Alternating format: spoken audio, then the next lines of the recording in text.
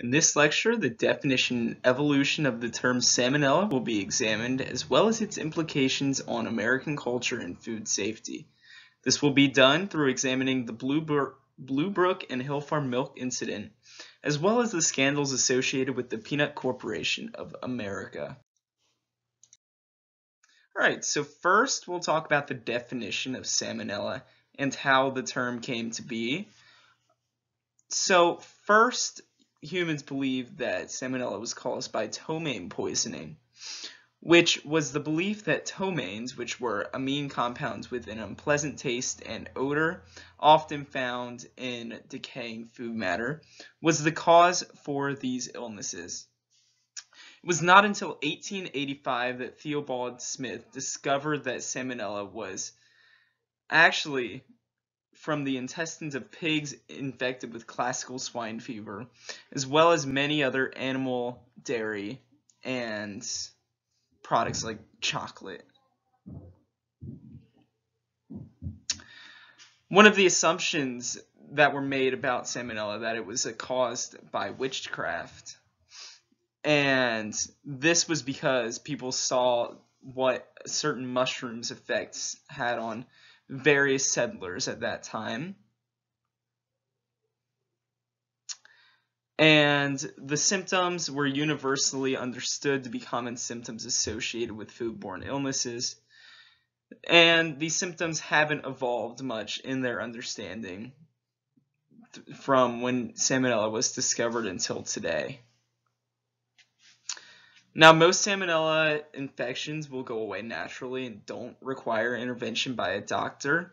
But if medical intervention is required, antibiotics will be prescribed and fluids will be given to prevent the loss of fluids from the illness. And while these antibiotics have changed over time with the evolution of medicine, there has been no significant change in the way that the disease has been treated. So the scandals of Blue Brook and Hill Farm Milk and the Peanut Corporation of America really showcase the societal view of salmonella and how that has changed over time. So in March of 1985, 180,000 to 200,000 cases of salmonellosis were caused due to Blue Brook and Hill Farm milk containing the bacteria. At least 6 deaths were caused by this outbreak. It was the largest salmonella outbreak of all time, and James Henson, the plaintiff for Jewel Food Stores, which were the distributor of the milks, denied the allegations of negligence towards the infections of the milk. And a very similar case happened with the Peanut Corporation of America, where 691 cases of salmonellosis occurred and 9 deaths were caused by this event. And this event, with conjunction in other scares with food safety at this time, caused approximately $1 billion in damages towards the peanut butter industry. And this was accompanied by the report that the Peanut Corporation of America sold their products with the knowledge that they were contaminated by salmonella. So both Blue Brook and Hill Farm Milk and the Peanut Corporation of America knew that their products were infected by salmonella, but they did nothing to stop its spread around the country. So once salmonella outbreaks like these occur, how do we communicate that to the community? Well, with the case of salmonella poisoning, social media is used to effectively communicate to large groups of people the risks of certain foods that may contain the bacteria. Also, it was found that a more technological approach, or an approach that explains the outbreak and its repercussions rather than just informing the public that there is an outbreak, was very effective in minimizing public backlash towards the distributors that have sold the infected foods.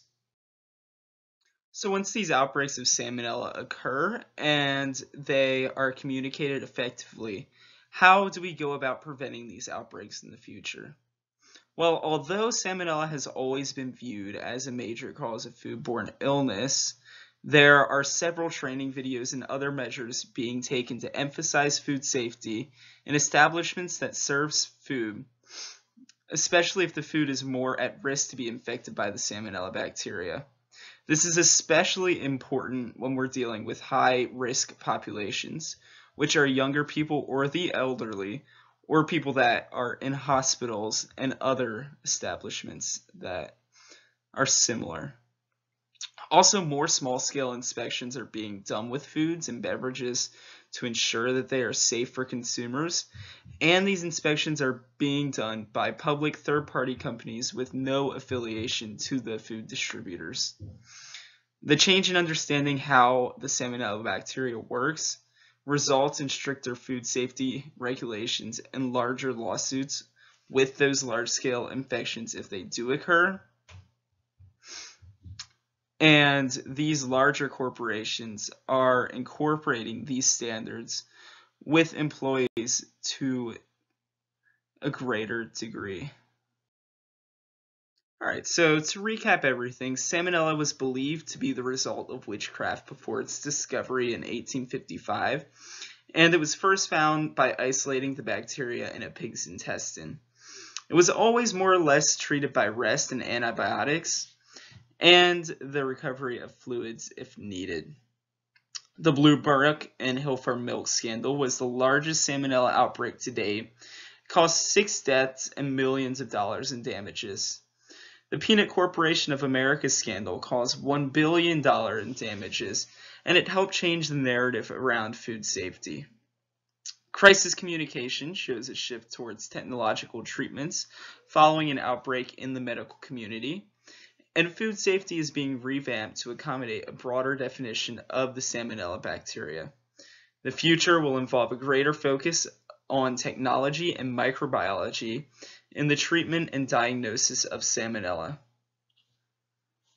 Alright, thanks for watching. Here are my sources, and I've got sources for my photos. Have a good one.